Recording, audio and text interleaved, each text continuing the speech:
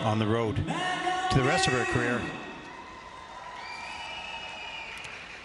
And now we look ahead to a 14-year-old Korean skater Nayeoung, and this hero-style free skate to Wonder Woman has been picked by her brilliant choreographer Ye Ji-shin to showcase her strength. Hopefully she will use that as the vehicle to deliver a clean skate. She's going to open with the triple toe, triple toe.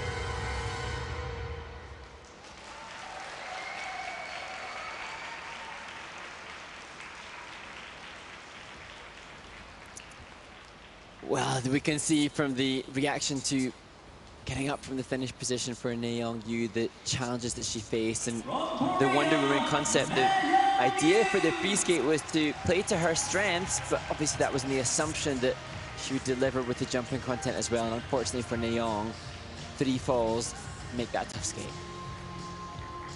It is really hard to continue performing when you're trying to get when the jumps aren't working or when the program's not working. But as a big superhero fan myself, if you're watching any sort of superhero film, they gotta be practically defeated before they actually perform the way they're supposed to. So hopefully she can use that and succeed the rest of the season.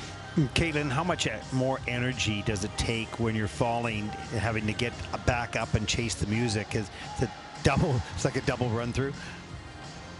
It is like a double run through. When you're landing the jumps, when you're able to perform, then you get the adrenaline, you get the energy to be able to continue. But if you fall, you have to get back up, you have to fight through things, and that takes a lot more effort. Here's a look at the triple sow.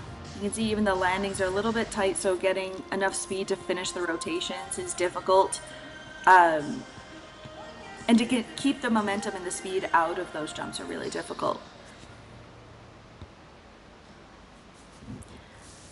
Here's a look at the choreography sequence at the end of the program. I love choreo sequences. I think they're the best things incorporated in skating. And I just hope people use them the way they can be used. Yeah, when a program is going really well technically, you see the energy level in a choreo sequence go way up. And you know, it's near the end of the program because it's part of the presentation. It's maybe taking a little less energy. And I agree with you, Caitlin. They're so effective and such an important part of the choreography. But I like your thought there. And I think for the young skaters, I think jumps are part of your choreography. So I love that what Caitlin said, that your jumps and spins are all part of the choreography. So think of them that way, and it'll help you not make a mistake. Maybe, I don't know. Go ahead, Caitlin. I made a lot of mistakes, so maybe it doesn't help fully, but it does help you incorporate the timing. And it helps with that performance. And even if you've had a bad skate, try to put it behind you and sell the end of the program, because that's the last thing the judges are going to see.